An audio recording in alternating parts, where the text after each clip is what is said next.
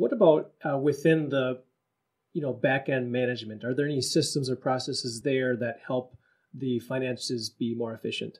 I think it's prudent to shop for your insurance once a year. Make sure that you're not overpaying for that.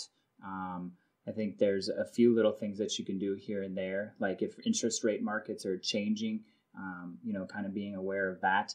Some people, will end up doing a refinance if rates move in their favor. There's not a ton that you can do, but it's just kind of being aware of where you can save money.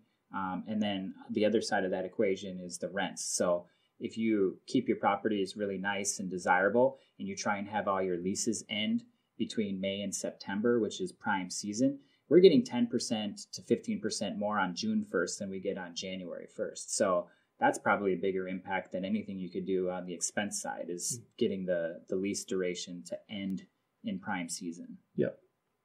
Are you finding that's still the case now? I know when I was managing properties and leasing properties for other people, that was our plan as well. But for my own properties since then, I haven't paid too much attention to it because I feel like the rental market is so hot right now. Rents are going up every time I re-rent something. Was it still important to get those leases around the summertime? I still definitely go for it.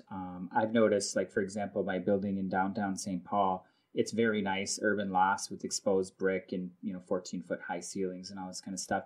We had difficulty leasing it for the very first time because we're trying to lease it right now. It seems like very few people have a desire to move in the winter. I always used to joke the only people that move in the winter are the recently separated and the recently relocated, because you wouldn't choose to if you could help it, right? It's hard to get help and all those kinds of things. But I mean, there's always an exception to every rule. So I think that sometimes it is okay to rent in the winter, but I personally would recommend trying to keep it in the prime season, because that's when everybody is looking. And then once a prospective tenant looks at a property and they kind of hem and haw about it, and then they go look at another one, and then they decide they want to go with the first one, but it's already off the market, then they get a little bit, their trigger finger gets a little looser, and they start to be ready to execute on a lease on something that they like a lot faster. Yep, that makes sense. It's all about supply and demand, It right? is. Principles of economics right there. Yep. Want to hear more on this topic? Click the link below for the full episode of Maximizing Your Property Value.